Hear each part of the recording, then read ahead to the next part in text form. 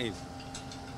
I'm the Assistant General Manager, Gwagwalada Subregion, which this SULEJA substation happened to be under Gwagwalada Subregion. It's one of the substations under Gwagwalada.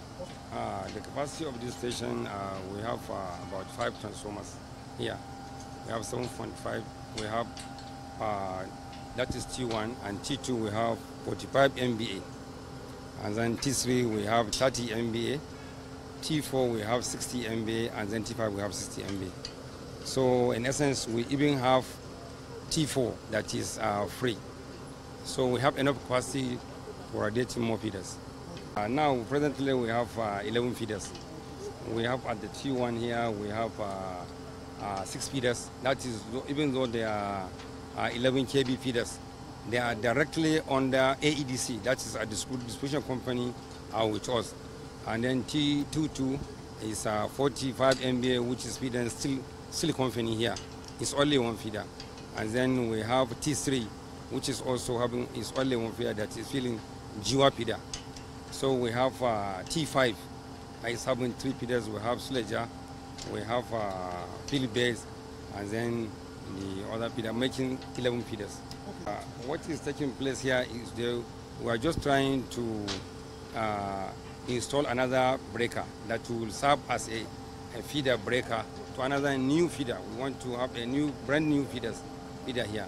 So the essence here is that since we have enough capacity, so even within the 4 transformers, we still have capacity. That's why we are introducing new.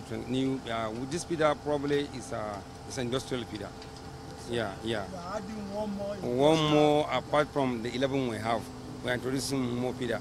But the exercise here is that we are trying to check out of the 3 feeders we have in the T5 transformer, that's 60 MVA, we are transferring field-based feeder, 30 kV, to T3 here.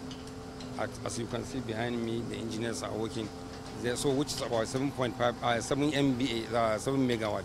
So 7 megawatt, if you look at what is the load of the Jiwa feeder, is only about 18 megawatt. So plus 7 is still the transformer, which is 30 MVA still can carry. So in essence, the new transformer is going to be connected to the 60 MVA that the field feeder is living. Yes. The exercise is of course affecting steel company, Abuja Steel Company, which is the T2, that is 45 MVA. Their own is only the initial plan was only to interrupt them for 2 hours, which just to disconnect the circuit transformer, current transformer, CT. That the current transformer that is there remnant without any connection. We want to locate it to be connected to the new feeder, since it is there in only the bay of that's the secondary of that T2. So we are only interrupting T2, that is 45 MVA, just for disconnection of that current transformer. And then the T3 here, we are installing the new breaker here.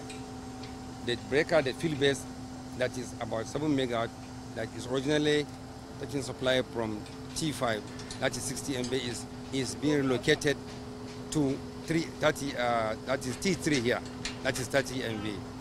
So the aim here is just to install the new breaker, as you can see us behind me, all the engineers are working, and then install the current transformer for the feeder. The natural consumer, without being affected, the load is there, and even we have more capacity.